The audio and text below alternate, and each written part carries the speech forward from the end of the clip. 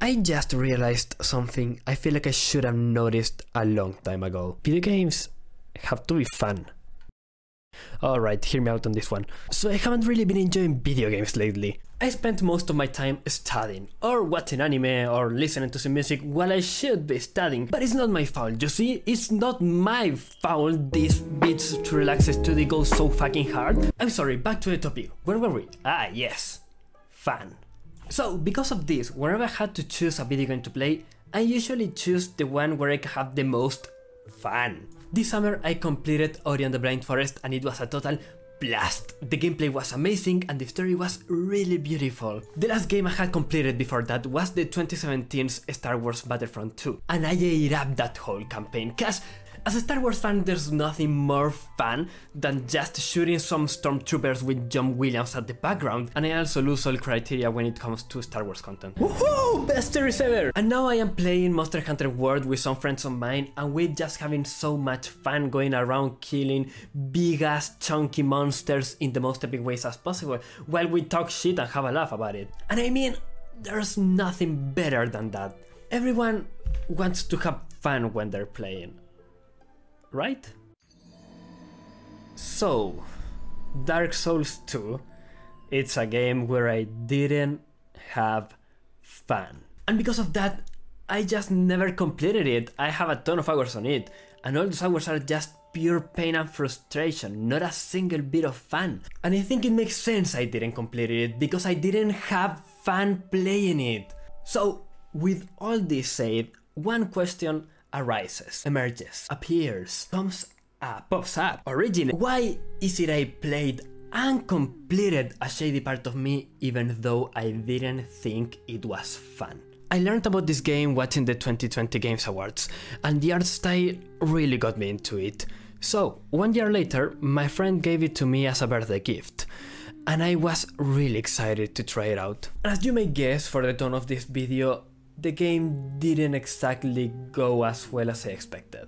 The thing is, halfway through the game, two things started to happen. I was starting to get more and more interested in what the game was saying, but at the same time, I was starting to get more and more bored. I mean, the story was interesting and the ambience really made it immersive, but the gameplay was getting in the way. I didn't want to play anymore, I just wanted to know what was going on. At the beginning most of the puzzles were easy, so it became more of a bother doing the puzzles than an actual game, and when they got hard enough, it just felt like an obstacle I had to get through to continue the story. So it's just like someone passing the movie you're watching, throwing a fucking math problem book at you and tells you to go run 5 laps around the block before you can continue your goddamn movie. Was it a challenge?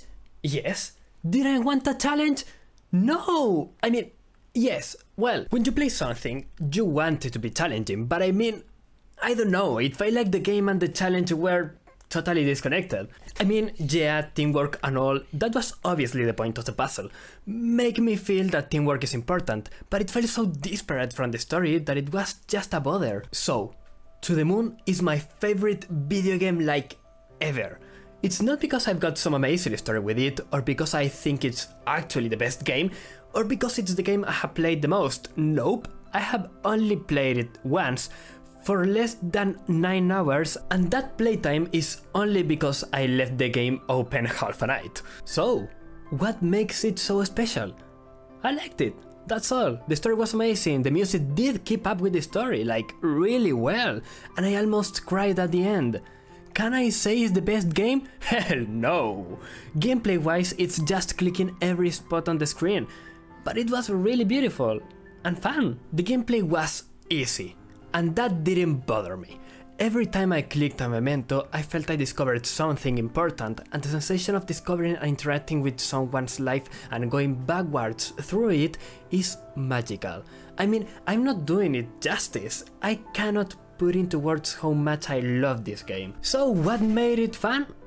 I'd say it's the experience. Specifically, the experience is about exploring someone's life and discovering things, and that is amazing. So, coming back to Shady Part of Me, what is the experience like?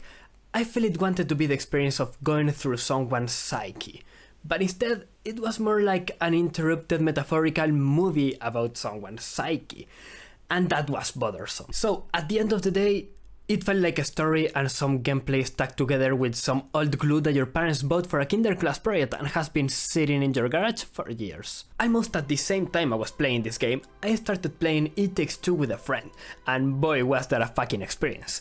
Everything was so exciting and movie-like, and I wanted to keep going for the story, but that didn't mean I wanted to skip the gameplay. It integrated with the story so well, you didn't feel like it was just a story, like To the Moon was, and it didn't feel like it was just non-story driven gameplay, like Dark Souls is. It Takes Two is for me just the best example you could give of gameplay and storytelling working together.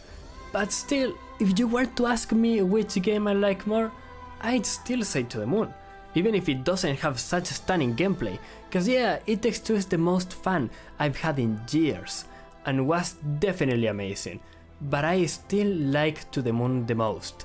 I just enjoyed it more. So, what is it? I started this video saying that video games have to be fun, but my favorite video game isn't the one that has provided me the most fun. Well, yeah, not only that, the game I have played the most is definitely Minecraft, and boy I have some fun playing that game. But you know, I sometimes play technical Minecraft, and that is boring as fuck. I must go through so much farming and grinding to do some stuff, but in the end, I do it because I enjoy building farms or watching my survival world grow. So, while I was writing this, I found my opinion was slowly changing. At the beginning, I said with some confidence that video games had to be fun. But do they? So what does it mean to have fun? After chatting with some friends and watching some videos, I reached this conclusion. What makes video games something fun seems to be the reward. You do something and you get a reward for it. It's all about conditioning. When you kill and loot something, it's always accompanied by a sound. That's why Doom is so enjoyable. They know how to trick your tiny little monkey brain into Jason goes broom, and then Monster goes broom, and there you have it. That's what we call fun. Then, why do I ask if fun is needed? I mean, I just said it, right? We're conditioned to want it. Yeah, but at the same time, having some relaxing time without any fun, it's also needed, because resting from fun brings something else to the table. Reflection. There are times where you don't expect any rewards, be it just traveling somewhere, just going for some mindless mining, fishing without even wanting the loot, or working on a big project without any reason, or even just stopping to contemplate the landscape. These moments aren't fun by definition. The game doesn't expect you to do something, and won't give you a reward for this decision. These are the moments where you look upon what you've done, and what you want to do, and I dare say this is a huge aspect of a game. But the problem is, you can get by with a game that's just fun, but can you do it with a game that's just a reflection? I think you can, and while I haven't played a game that has done it successfully yet, I'm sure there must be something out there that has. Then, why didn't it work with the Shady Part of Me? That's cause there's one element that went against reflection in the game. That's right, we're going back to the gameplay. As I said, it's annoying, it gets in the way, and it's obtrusive. Because we were 3/4 of the time doing puzzles, and the other quarter going from one puzzle to another, the game gave little to no space for reflection. The puzzles were an impediment.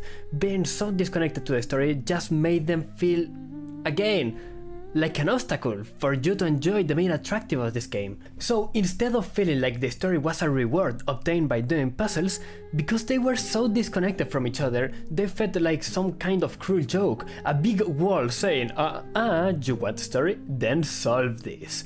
It not only made the game not reflective at all, it made it not fun and not rewarding. And the gameplay is not the only thing that wasn't rewarding. The ending was weird. I didn't understand it. You see, Shady Part of Me is about a girl scared of light, and about how her own shadow gained conscience and wanted to escape the place where they were at. At the beginning, the shadow depended on the girl for it, and that made the girl happy, and that felt wrong, because the girl needed help. She didn't want to escape, she wanted to stay and not confront reality, but the shadow didn't care about that at all.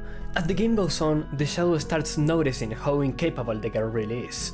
The game narrator starts telling the shadow to be patient with her, and to start taking the initiative.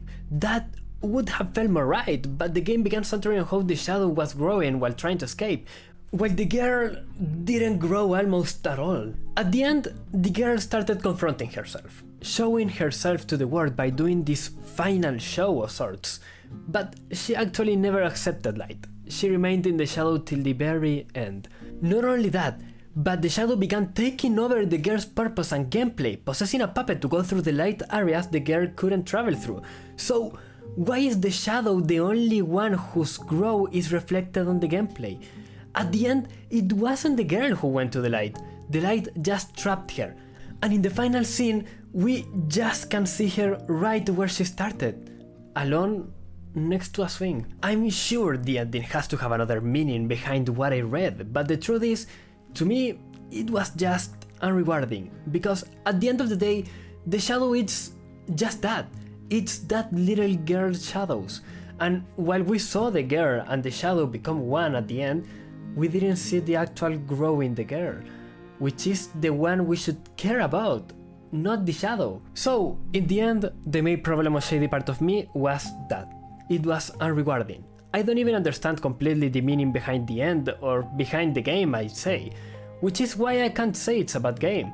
Moreover, the soundtrack, the art, the way of delivering a message, it was all amazing, artistically pleasing. It's just that, as a game, it won't do. For me at least, Shady Part of Me isn't a bad game. But it isn't a good one either. It is a really amazing piece of media though, and I hope a lot of people give the game a chance, and that they understand what I couldn't. Hey, Nico here. Thanks for watching the video, for getting to the end. And I want to give a special thanks to Frey Polyphony, a friend of mine who helped me correct the script for this video, and to Satellitosa, who drew all the little cute drawings you have seen on this video, and obviously the character you are seeing right now. So thanks to both of you, and thanks to all of you who are watching and who will share this video, I hope so. And yeah, it took me a lot, but it's finally here. Welcome to the channel, I guess. Bye bye.